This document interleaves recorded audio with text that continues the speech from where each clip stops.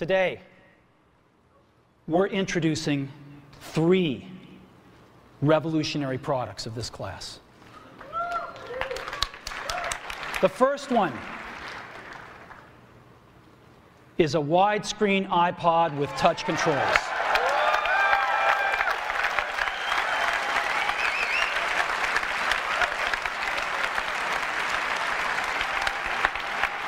The second is a revolutionary mobile phone.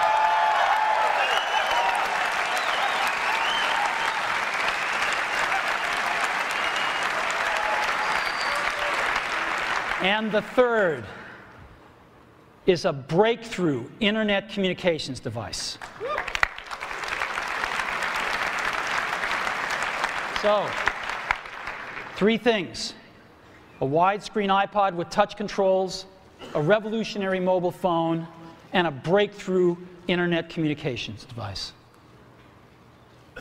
An iPod, a phone, and an internet communicator. An iPod, a phone. Are you getting it?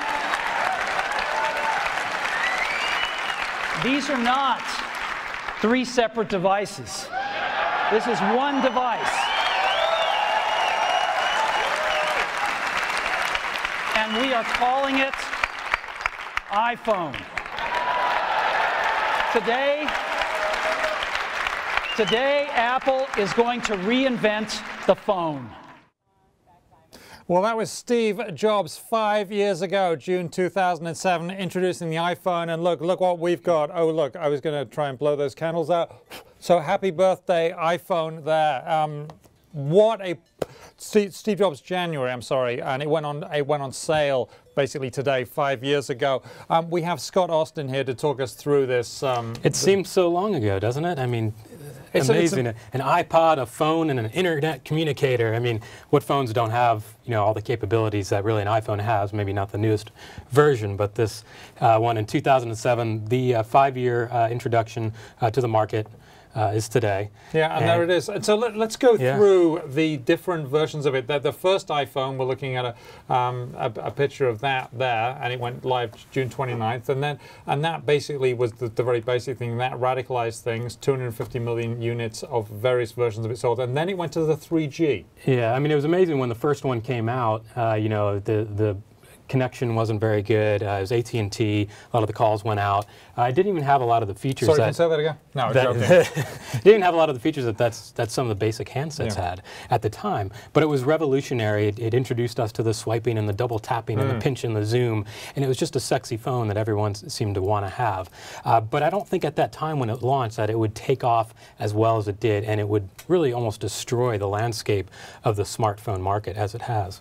Yeah. So then we got the 3G, and then we got the 3GS, and then we got the iPhone 4, which changed the first change of the form factor, right? Was this one? That's right. They ran into a few problems with this antennae which runs around the outside, right? Remember that? It seemed like it was going to be a disaster where people the calls just wouldn't go through, and the antenna was a problem. People would, as you held the phone, you couldn't get the signal. But they gave you a fix on that. Steve Jobs was a little defensive at the time, but it turns out people didn't really seem to care, and they moved on. And now nobody cares. Well, this business, it's 58% of their revenue, and the iPhone business, I think it generates about $23 billion. It's bigger than Coca-Cola, Walt Disney, some big companies. And so just that business. 150 billion in revenue over those 5 years. For this phone, I mean, $250 million units. Yeah, someone said today, someone tweeted that there are more phones being sold every day than there are babies being born worldwide. I don't know if that's true, but that's an amazing stat if that's the case. But even more important than this, I mean, look what it's done to some of the companies, some smartphone companies. Obviously we saw RIM. We'll talk about that in a little bit. But Research in Motion, the BlackBerry maker, is pretty much dying yesterday, saying that its launch of the next BlackBerry is going to be after the holiday selling season.